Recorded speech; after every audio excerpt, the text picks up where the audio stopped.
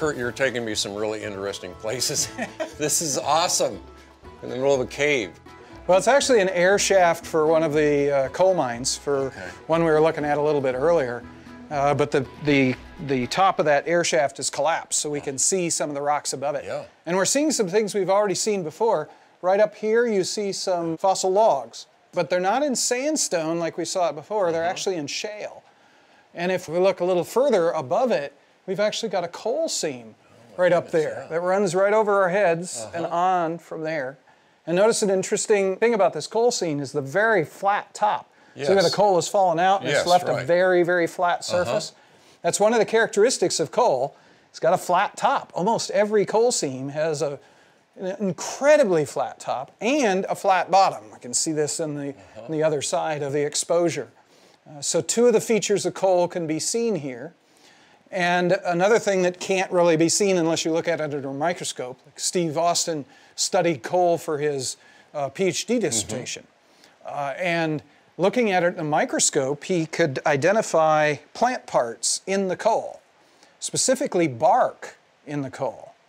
So the question is, why is coal made of bark?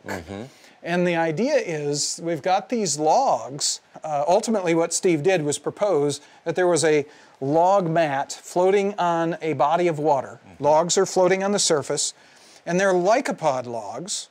They're logs that are of trees that are hollow. They've got bark, but they do not have any internal secondary wood. While they're floating on the water, they roll against one another, peeling the bark off.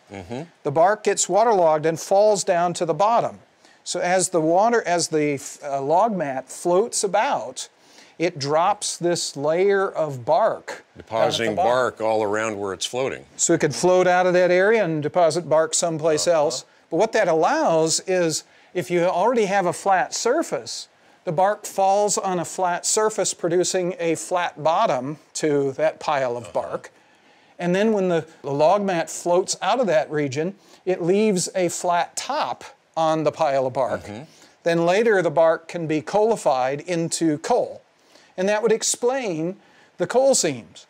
The fact that they're made of layers of bark, of pieces of bark, the fact that they're flat-topped and flat-bottomed. And those are difficult, actually basically impossible to explain any other way. Well, yeah, because see, I was taught under the conventional paradigm that coal takes a long time to form, and it forms in the bottom of a swamp. But that's not what we're seeing here. No, that's not what we're seeing. If it was a swamp, several things would be true of what we're looking at. First of all, if it's a swamp, you've got trees growing rooted in soil. So you would expect to see roots in the material underneath the coal. And what do you see? You see logs. I don't see any roots in here. And underneath modern swamps, you got lots of roots all over the place. So we don't see that. Plus, think of the bottom of the swamp. Do you think the bottom of the swamp is nice and flat? No, it's not. It's as uneven as the surface would be with all these trees sticking up in it. We don't have trees growing through the coal down into the material underneath. We got this flat surface. All of a sudden, we've got coal. And in a swamp, if you dig up the stuff in the swamp to see what kinds of plant material, there's lots of plant material in there. But if you pick it up, well, Steve would describe it as coffee grounds. It's a good description. More fine than... Yeah, the roots growing through this stuff messes it up, bioturbates it is what we call it, and destroys the structure. You can't find pieces of bark in there. They're not recognizable. They're tiny little fragments. You can't find branches. They've been broken up and they're unrecognizable. Leaves are unrecognizable. So if that's what coal was formed from, you wouldn't find pieces of bark in it. But that's what Steve was finding in his coal seam, chunks of bark. So he's got a flat bottom, chunks of bark, and then a flat top. If you got a forest growing there, how do you shave the forest off flat so that the coal stops all of a sudden and it allows you to get a very, very flat surface? How does that happen? Make any sense? So the conventional explanation with a swamp over long periods of time just didn't work. As a matter of fact, what Steve did is he was interested in doing a dissertation on coal, went to an institution famous for studying coal, Penn State, and then asked, okay, of all the coal seams that you're familiar with in the United States, what's the best example of a marsh-produced coal? And they directed him to the Kentucky 12 coal, and that's what he did his dissertation on. But when he looked at it, he found a flat base, a flat top, and besides that, even seats in it. Thin layers of shale in the middle of the coal with flat bottoms and tops to even those thin layers, and pieces of bark in the coal. And he concluded, I can't explain this in that model. Standard way. So what he did was develop for his dissertation a new model. If this log mat blew away, you could have a layer of bark, and then a layer of mud could come in, an inch of mud could come in place and cover the bark that's already there. Then the log mat can float in, deposit more coal, float back out again, get another thin layer of mud, and he could repeat this any number of times. Perhaps as much as the 120 times you got coal seams in the Illinois Basin, for example, as you float this back and forth. And he defended this interpretation of the Kentucky 12 coal seam for his PhD dissertation, and it was accepted.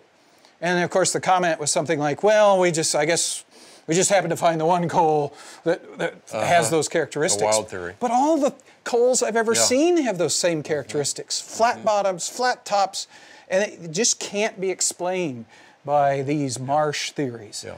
So, well, Kurt, help me here, because if we have a layer of peat from bark that is deposited on the bottom, and then we have a mud layer that comes over the top, it would appear to me that the mud layer, shouldn't it just destroy that peat layer? How does it get over the top? Well, subsequent to that kind of research, Steve's done some other research on trying to explain how mud layers are formed and sand layers are formed. And, well, I think he's already talked to you about the nautiloid bed. Well, the nautiloids are in a lime mud.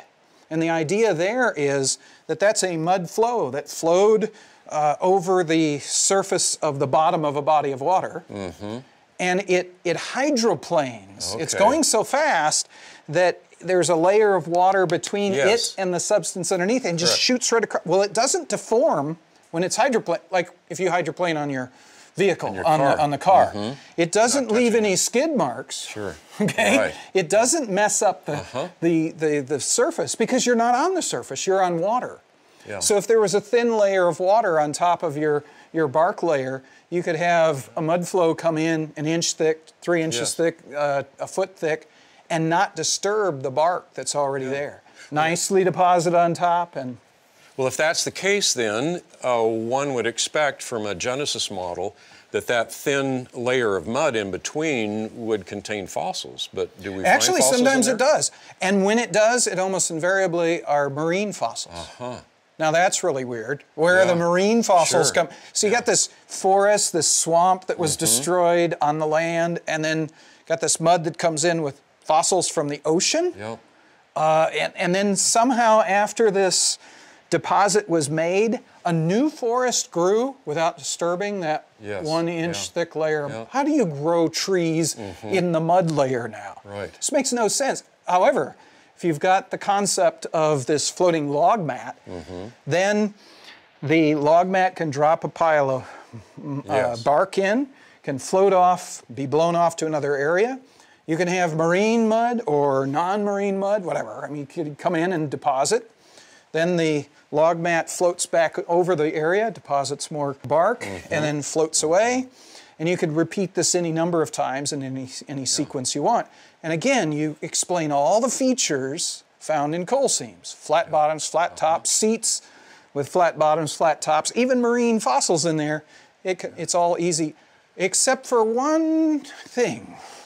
What's interesting about these coal seams is you can trace them from here all the way up into Canada and all the way down into the Gulf of Mexico, underneath the Gulf of Mexico, and trace them west all the way across the length of Tennessee, past the Mississippi River into Missouri, and trace them east skip the Atlantic Ocean, they're in Europe, all the way across Europe into Russia. Oh my goodness. The size of this mat of logs is the size of a continent. How do we get that much? See, and think of that flood concept that the Bible talks about. And if it's a global flood, you've got North America and Europe covered. And at the point these rocks are deposited, North America is smashed into Europe, and they're connected. So this log mat could float back and forth across all the way from what's now Moscow, all the way over to the Mississippi River and back again, depositing coal seams over both of these continents. That are consistent across both continents, yet now separated by the Atlantic. And exactly the same, yeah, and in the Atlantic you don't find any coal, you don't find any of the fossils. When you find the fossils, these lycopods are the exact same lycopods that are over there in Europe. Exactly the same. They're exactly the same. In fact, the entire coal seam layer, the entire Carboniferous, as they call it in Europe, has got the same species, the same pollen, all the way through what's conventionally understood to be 100 million years of time. Same plants, same animals. In fact, for my dissertation, I worked on Lingula, which is a brachiopod species, a bivalve species. And the same species of Lingula metalloides and Lingula squamiferus are found from the base of the Carboniferous to the top of the Carboniferous, exactly the same species. Another person I know did a dissertation on pollen, finds exactly the same species all the way through. It's the same forest that's been deposited over all of that region. Yes. It makes sense in a flood model. It makes no sense whatsoever in the conventional. Okay, Kurt, there's a question I'm sure that's in a lot of people's minds, just as it would be in mine. The conventional paradigm, when it talks about coal, says that coal forms over a long period of time. It's not a quickly formed substance. What have we found? Yeah, well, that's what I was taught. That's what I understood. I got the impression that it has to be made over a long period of time. I had the opportunity when I was at the University of Chicago as an undergraduate to work in the high energy, high temperature, high pressure physics lab, geophysics lab, sorry. And we made rocks. It was a really cool job. Usually we were making metamorphic rocks, which would be, we've got a metamorphic mineral of some sort. That's a mineral that's been changed from some previous rock. We have a theory about what rocks were changed to produce this. So the idea was to grind up the rocks we thought they were made from, mix them together, put them in a little capsule, little gold capsule, put them in a thermos, in a heater, which goes up to a temperature we think would form that mineral, and then put pressure on it that we think was necessary, and wait whatever period of time it takes for the chemical reactions to occur, take it out, x-ray it, see if we got the mineral we hypothesized. So I shouldn't say I was just the undergraduate just doing the stuff. And it was really cool. We made all sorts of rocks. And it was interesting to me that those rocks didn't take long to form. In fact, most of the time, the rocks we were dealing with at high temperatures only took minutes. I could run this in an hour for almost all rocks. Now, when you're dealing with rocks that are made at lower temperatures, cooler temperatures, it took longer. And the slowest forming rock that I ever formed was in fact coal, and we made coal. And it took forever. It took 3 or 4 weeks to form coal. It was, that's instantaneous. I mean, it's crazy. I thought, it takes a long time, but that's the longest. That's when you're basically about the boiling point of water, so it's really low temperature compared to the temperature of most rocks. And it took a long time. What's interesting too, here, this is cool. I just can't resist this. If you just put plant material into the oven, it never formed coal. You just sit it there and nothing would happen. But if you added a catalyst, the thing happened quickly. It would happen in the 3 weeks. And so the catalyst, of course, a catalyst in general is some substance that you add to a chemical reaction. It doesn't change the catalyst, but the catalyst speeds the reaction up. So this catalyst would make it possible to form coal very rapidly. And the catalyst, we experiment with all sorts of things. And it turns out that a whole bunch of clay minerals, Mount Marillenite, ilmenite, and so on, if you put it into the plant material, it acted as a catalyst and the thing goes to coal very quickly. Oh my goodness. Now think about this. If you burn coal, you get an ash that results that is unburnable. It is the catalyst. So coal is full of the catalyst. And guess where the Mount Marillenite and all that stuff comes from? It's volcanic ash.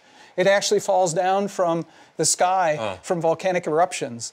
So all you need are volcanic eruptions, which are occurring all the time during this whole thing, raining down this volcanic ash, and you've got what you need to form coal in the matter of 3 or 4 weeks. So in the history that we have recorded for us in Genesis, and all that we have seen, we have this mat of logs producing this peat, building up on the bottom, and then we have these laminar mud flows that come in over the top, and more peat and more peat. And what you're saying then is that all of that can produce coal seams within a matter of weeks. Yes. In the course of a year-long flood, like we described in Genesis, we could produce the 150 plus coal seams that we see in the So by the time Noah gets off the boat, we have all of those coal seams in place. It's already there. It's ready for people to burn and develop culture following the flood. If we go to another site down the trail, I can show you some other evidence from that forest that was destroyed in the pre-flood world to produce this floating mat of logs. Okay. So let's go take a look at that. I'm right behind you.